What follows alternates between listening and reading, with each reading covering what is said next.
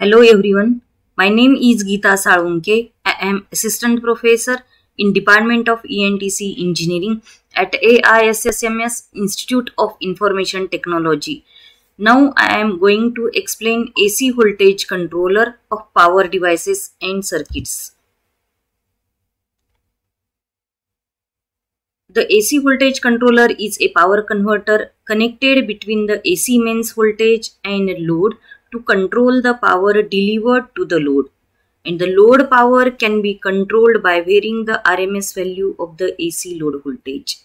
The AC voltage controller is an AC to AC converter, and the devices used in the AC voltage controller are SCRs, triacs, diodes, etc. This is the block diagram of AC voltage controller whose input is single phase or a three-phase AC mains, and at the output we will get variable AC voltage across load.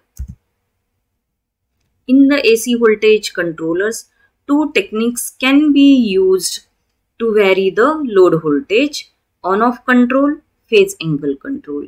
In on-off control, thyristor switches connect the load to the AC source for a few cycles of the input voltage and then disconnected for a few cycles. In phase angle control, thyristor switches connect the load to the AC source for a portion of each cycle. Now we'll see applications of AC voltage controllers.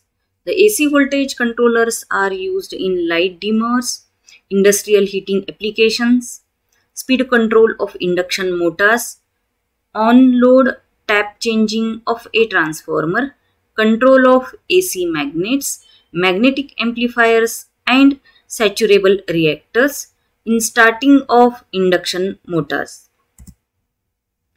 The merits of AC voltage controllers are all the thyristors are line commutated, hence additional commutation circuit is not required. Circuit configuration is very simple. This type of control is flexible and high efficiency, compact size, and less maintenance.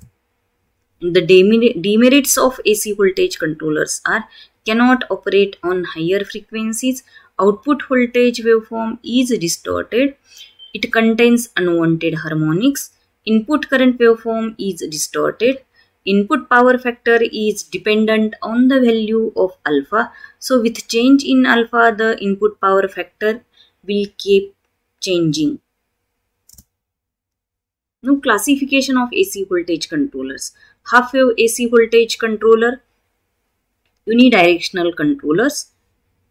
The load voltage and power can be controlled in only one half cycle of the AC supply. The other half cycle will appear as it is across the load, therefore it is called as unidirectional controller. Full wave AC voltage controller or bidirectional controller. The load voltage and power can be controlled in both the half cycles of the AC supply. Therefore, it is called as bidirectional controller. The full wave controller circuits can be constructed using SCRs, triacs, and diodes. This is about the AC voltage controller. Thank you.